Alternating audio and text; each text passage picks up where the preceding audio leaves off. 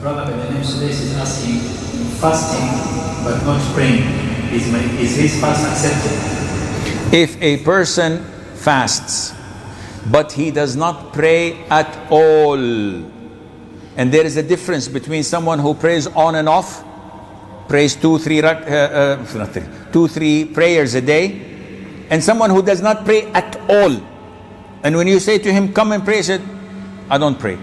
Someone who does not pray at all, not one single salah, he's a kafir. Full-fledged with a big bag. Kafir.